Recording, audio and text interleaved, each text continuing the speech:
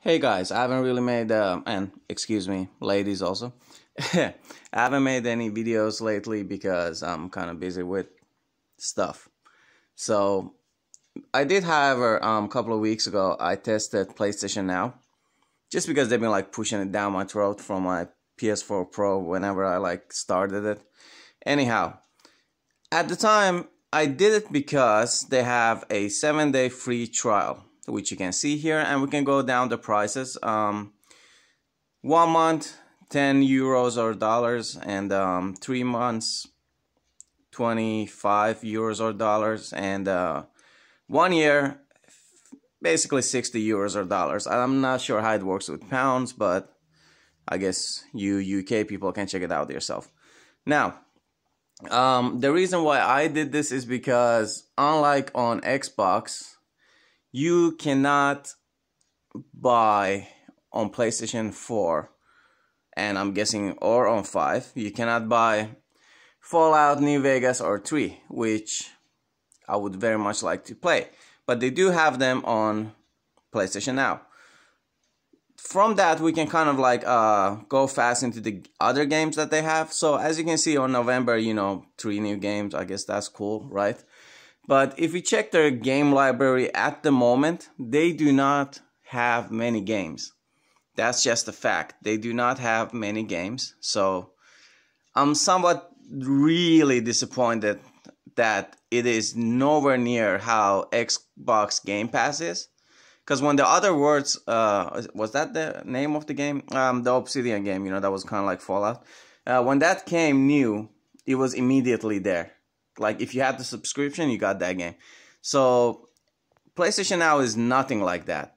So, they have like some PS4 games, and some PS3 games, and there might be some PS2 even, or perhaps even one, I'm not sure about that. But the library is not definitely deep. It is not deep. It is not even mid-level deep. It is really shallow. Let's put it this way.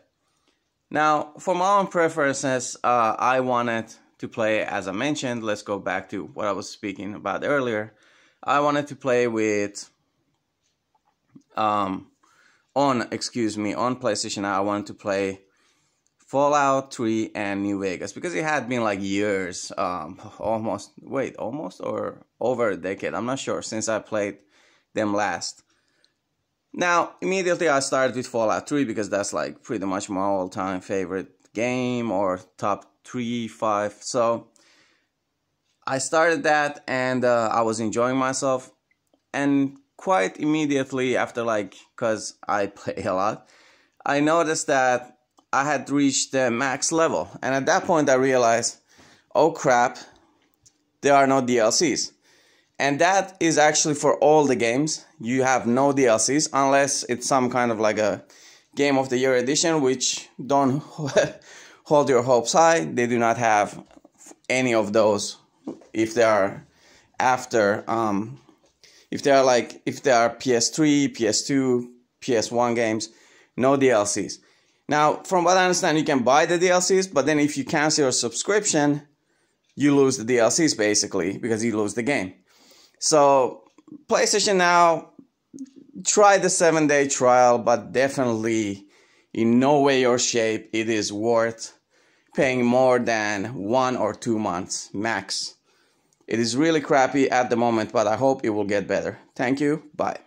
Sorry, I forgot about one more thing. If you are playing games that are PS3 or older, on some of them there are no trophies. Now, I was very disappointed on this because I was playing, after Fallout 3 and New Vegas, I played Civilization Revolution, which is one of my favorite games from the Xbox 360 era, and yeah, I didn't get a single trophy because apparently they do not have trophies there. Now, if you count the trophies missing and DLCs missing and playing games that you could buy used for like €1 or $2 or $2, PS2, PS3 games, this subscription, like I mentioned, definitely not worth it. So this is something you might want to consider, because, not getting trophies, not getting DLCs, it is really really, it bums you out, especially when they don't have that many games to start with. So anyhow, if you have any questions regarding this, please leave a comment. Have a nice day. Goodbye. Bye-bye.